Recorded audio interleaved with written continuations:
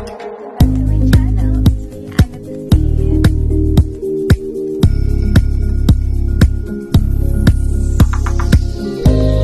Saturday! Ayan, kompleto ang squad. Say hi, Rafael. Hi! Daddy! And Chuchay! Kakain kami ngayon sa Filipino Restaurant. Ayan siya. So, very famous siya ngayon. First time namin kakain dito, so let's try. Let's see their menu. Ayan. Menu of the day, pork sinigang. Via Cayo Mare. Yung chicharon. Non piange. Ecco. Tali and Tiago. Okay.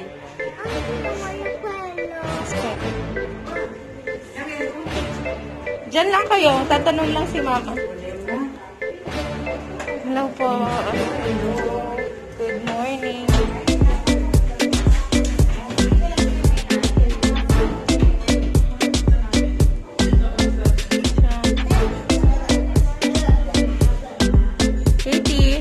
Rafi.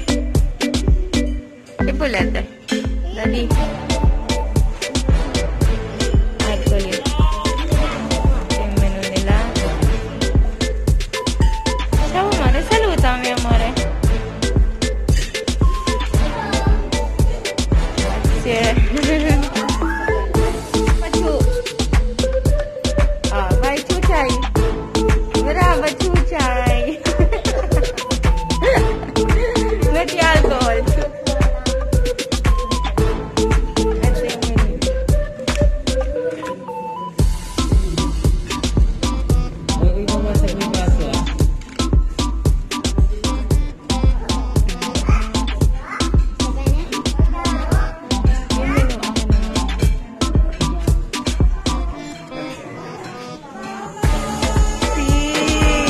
Si amore.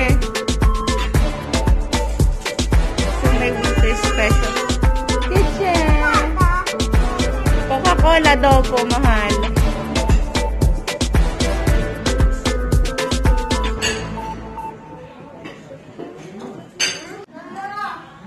Okay, Filipino tayo muna tayo. Buon appetito!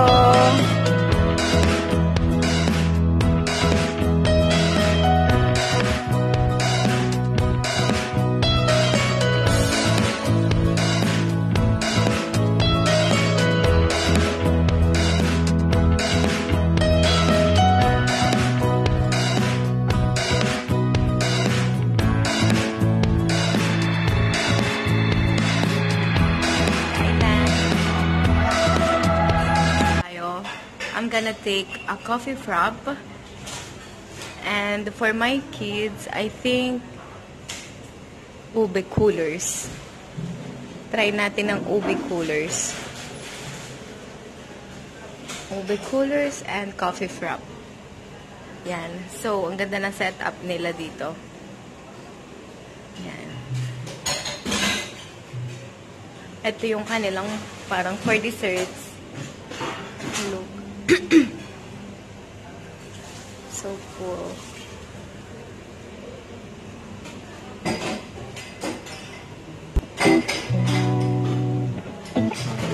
Pwede ko siya lagay sa vlog ko, ate, ah. Ayan. So, malaki yung space. Spacious siya. Tali and Tiago. So, ayan. Wow, ang ganda, diba? May karaokehan sila. Ayan.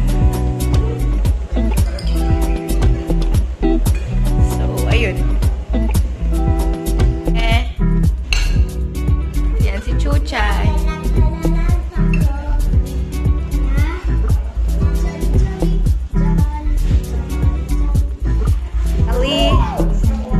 Ayan, coffee jelly, ube coolers, and coffee frap. Ayan. Come, baby.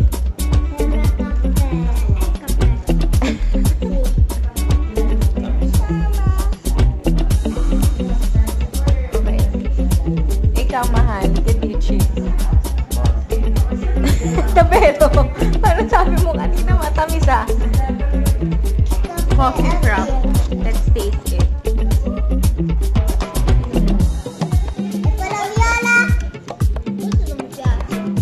Coffee frap is matamis. Mas matamis siya. Mas lasa yung sweetness niya kaysa dun sa coffee. And this one, coffee jelly.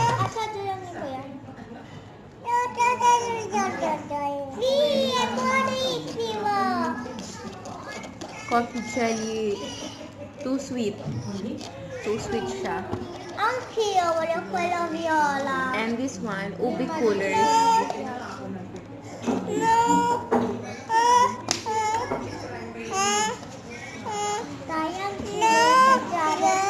Yung ube coolers may mga gulaman siya sa loob. So, I think for me yung ube coolers ang best choice sa mga na-order ko. Guys, nakakain na kami. Busog much. And okay lang. Yun ang masasabi ko. It's okay. It's fine. Ikaw? It's so good. Sa kanila, it's so good. Kasi minsan lang sila kumain sa Filipino restaurant. Kaya, bet na bet nila yung Shanghai rolls. So, Rafael. Nabusog siya. Kinain niya, guys, is siomai and rice. Inuna niya munang kainin yung siomai niya. 5 pieces na siomai bago yung rice niya. Ganyan siya. Kami, guys. Uwi na kami sa aming bahay. So, yung Tali and Tiago restaurant is 15 minutes away from our house. So, malapit lang siya. Pero ngayon lang kami nakakain dahil, ewan ko ba't ngayon lang kami nakakain dun sa resto na yun.